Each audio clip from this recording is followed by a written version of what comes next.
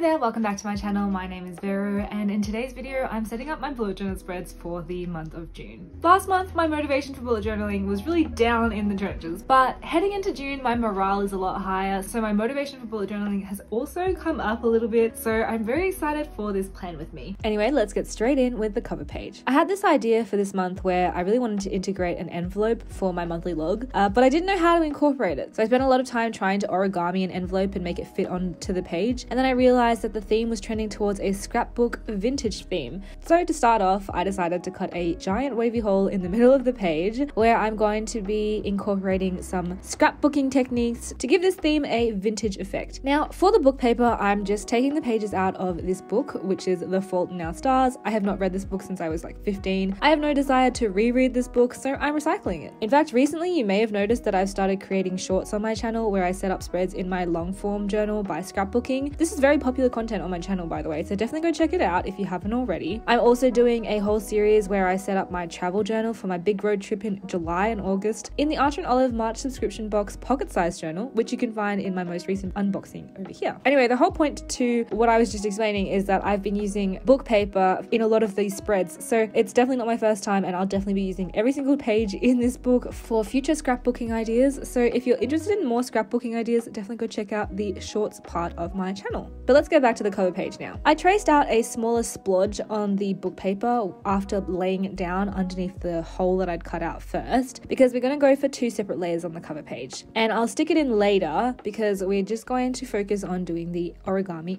To figure out how to do this envelope, I've deconstructed an envelope that my lovely pen pal Alex sent to me, and I've just tried to figure out how she folded it so that I could incorporate this into my own journal. Now, if you would like to recreate this as well, you can definitely follow along the steps that I'll be giving, and also the paper that I'm using is thin craft paper. You don't want thick paper for origami because you'll be folding it a lot, and the size of the paper is exactly 17 centimeters by 17 centimeters, which fits really nicely into my A5 bullet journal. So that kind of gives you an idea of the dimensions of the paper if you're interested. To start the envelope, of course, we're going to cut the square out from the craft paper. Now, maybe you already have paper lying around that happens to be 17 centimeters by 17 centimeters. Otherwise, you're just going to have to cut it out. I'm using this guillotine that I got from Officeworks because it's just practical to have it this way, so I don't have to make ragged edges when I'm cutting with scissors. And what I'm going to do is I'm going to fold the paper in half lengthwise twice. This gives me folded edges to use as guidelines for the next steps. Next, I'm going to fold in 3 of the corners of the paper into the center where you see that cross shape that we created when we folded the paper earlier. These 3 sides are going to create the top of the envelope and the 2 sides of the envelope. Then opening the top edge, we're going to fold in the bottom corner to the fold of the top corner. I don't know if that makes any sense, but if you're watching the video, you should sort of understand what I'm trying to say. Then you're going to unfold it and you're going to fold down the edges from that bottom side that you've just folded upwards in towards the center. So again, please pay attention to the video because my explanation is not the greatest.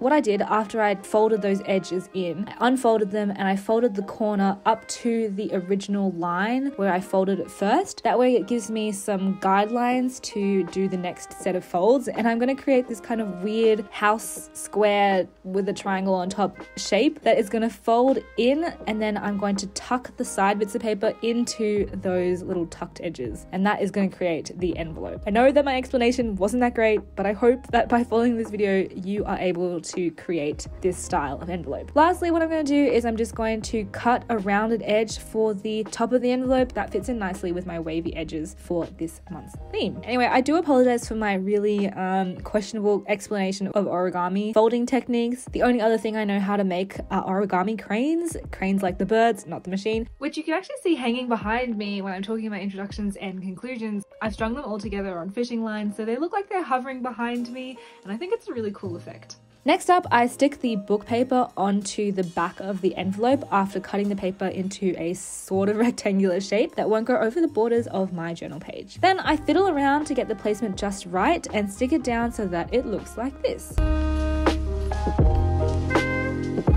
So here's the cover and the back. We'll come back to the monthly log in just a moment, but let's just decorate the cover page quickly. With a black hardtip Tombow Funosuke pen, I'm going to write June on the craft paper and then use some stamps from the March subscription box from Archer and Olive with black ink that I have from No Issue and stamp on some pretty flowers.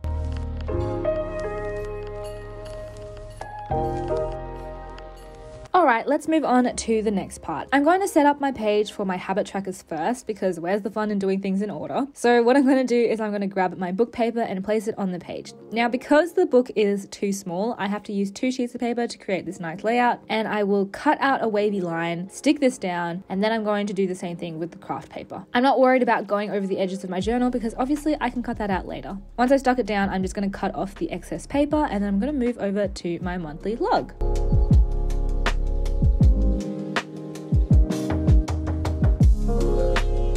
Now, as you've seen me put the envelope on the next page, I'll be cutting a piece of paper that fits inside of it. I didn't really plan this out beforehand, so I'm pretty lucky that the size and shape of my envelope makes my monthly log look okay. I'm using the notepad paper from Archer & Olive's Tutti Frutti notepad, and I'm just placing the paper over the envelope to figure out the size, and then I cut that out. Now, I'm not throwing away the leftover paper because I'll be using that for my habit trackers, and if you are interested in the Archer & Olive notepads, they currently have Neapolitan, so that's white, craft, and black paper, and pastel notepads in stock, and they are the best investments ever. You can use my cheeky code VERO10 for 10% off your purchase. I think it's been a while since I've self-promoted my affiliate discount code, so sorry if you've heard it recently. If you do use my code, I get a small commission of no extra charge to you, and it really helps me out as a small creator. Anyway, back to the video. I trace out the lines for the monthly log, and a small calendar fits perfectly on this paper if each day is 3x3 squares. I'm going to use the same flower stamp to put the weekday initials on the top of the boxes, and I'm going to color in the centers with a black pen first, then using an acrylograph to write out the initials of the days of the week.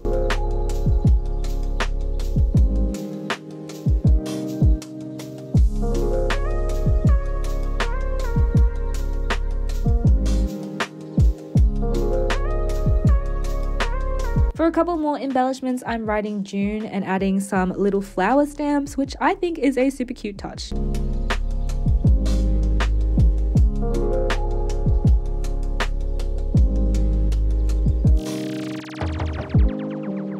Back to our habit tracker. Now, last month, I said I wanted to try tracking many habits to see if I could get out of my bujo slump. And lo and behold, it worked pretty well. I found that this month, tracking so many habits actually made me feel really good about myself instead of discouraging me. Don't be too scared of this because back in April, I was tracking only 4 habits, and out of those 4 habits, I really only tracked 2 habits.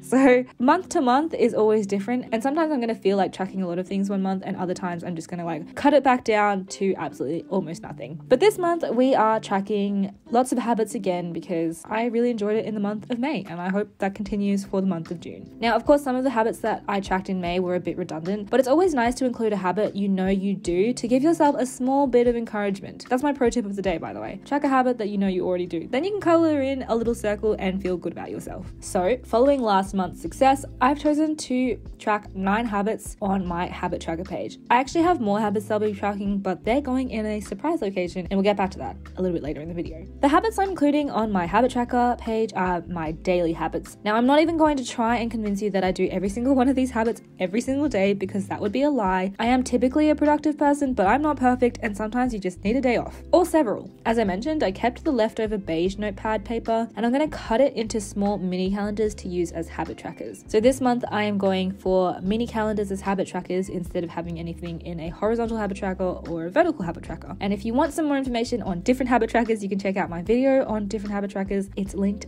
right over in the description box and the card above. And because I don't have any grid lines now that I've stuck the book paper and the craft paper down, I'm just eyeballing where to place the habit trackers so that they look somewhat well spaced out on the page. The habits that I'm tracking again this month are drinking 500 milliliters of water as soon as I wake up, doing yoga, and going swimming. As you may know, I'm trying the 75 hard challenge, or well, the 75 medium for me. And that consists of 2 45-minute workouts a day, but I obviously can't do that, or I should say I don't want to do that. So I'm going for 2 30-minute exercises a day, so 30 minutes of yoga and 30 minutes of swimming. Although I've slightly upped my swimming to 35 to 40 minutes, but that's a whole other story, which we won't get into. Next, we have a new habit, or one that I am reintroducing, and that's no sweets at work. I did well during the second half of April and the beginning of May, but I have kind of slacked off recently, so I'm bringing this tracker back. I also want to be drinking at least 2 liters of water a day, and you'd be surprised at just how hard I find this habit. I am not good at drinking water. I like the tracker of not spending money. I also have reading non-fiction books as a tracker because that's part of the 75 hard challenge. This is actually easier than I thought it would be. I thought I would struggle with this one, but when you get started, 10 pages is not a lot. I actually end up reading a couple more than 10 pages, although some days 10 is all I can manage, and that is good enough. I also have washing my bottle, and this is a habit I started in April, and I know that there are lots of us out there that are pretty bad with washing our bottles, so this should be a tracker for a few other people out there, I'm pretty sure. Now, I'm okay with this, although I think I wash it once every 2 days, but that is still better than before, where I'd only ever wash it if it was smelling a bit rank, so sue me.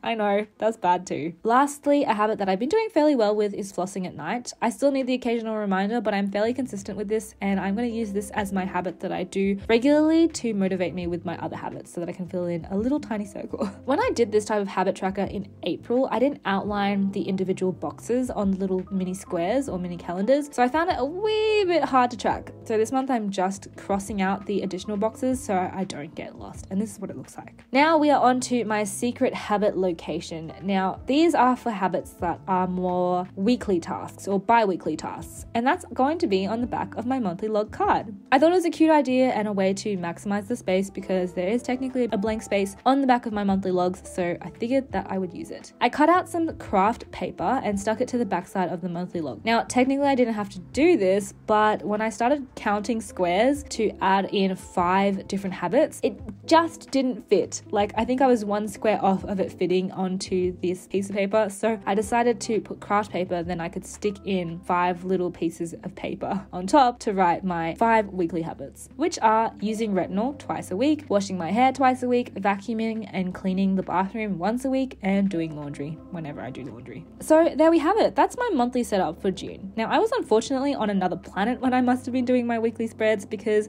I just didn't film it.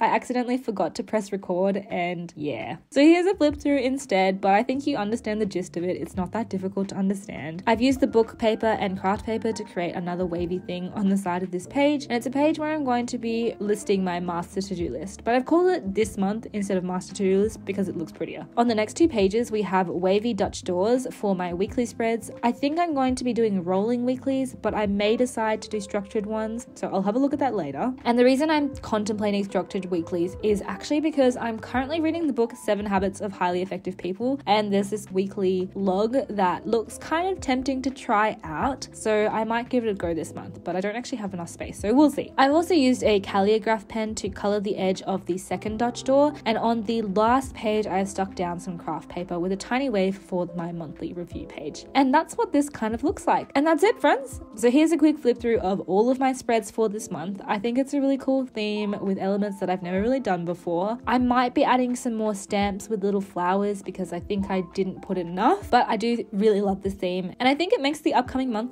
a bit more exciting. And in fact, one of the things that I am actually really excited about is the fact that this monthly log can be taken in and out of the envelope, and not just for aesthetic reasons. I can actually move my monthly log depending on the week that I am so that I can see a month overview whilst also looking at my week overview. I feel like it's an extra step of like coordination or productivity, maybe? I'm not entirely sure, but there's something there, okay? I hope you've enjoyed this plan with me today, and if you're looking for some more inspiration for bullet journaling, I have a whole playlist where I break down all the different bullet journal spreads that you can include in your bullet journals, along with all of their different variations, or at least the ones that I've come up with, in the playlist over here. Have a very peaceful week ahead of you, and I will see you in the next one. Bye!